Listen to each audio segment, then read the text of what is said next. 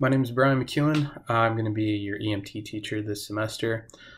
I have a degree in criminal justice from Sonoma State. I've also worked as an EMT down in Orange County as well up in the Bay Area for about 3 or 4 years.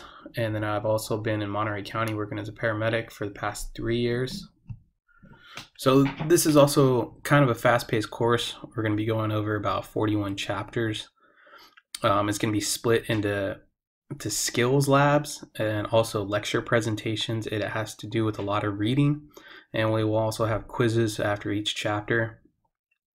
To find the syllabus, we'll hand out a paper form on the first day of class, and then you could also go to Canvas 101 to look at the syllabus. I will be in class with you guys about 2 to 3 days a week. The other few days that I'm not there will be a recorded presentation, a recorded lecture for the chapters you're going to be going over. And then also you guys need to be doing the homework for that night.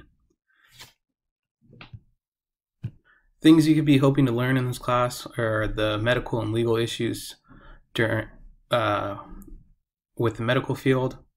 Also some skills. You could learn how to use a gurney, a stair chair, traction splint for broken femurs, and how to splint patients when they have broken extremities.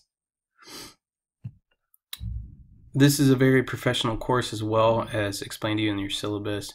I expect everyone to be on time, everyone to show up in uniform, everyone having their books, pencils, papers, anything that they think is necessary ready to go. And then any packs with their medical tools that they need on any calls, their blood pressure, their stethoscope, their eye protection. The general purpose of this course is to gain a little bit of an understanding in the medical field and how it works and how to understand disease processes and how to treat those disease processes and which hospitals to take certain patients to. And if you guys have any issues, you're able to log in through Canvas 101 and get acquainted a little bit with the course. Also, it'll have my course information or my personal information.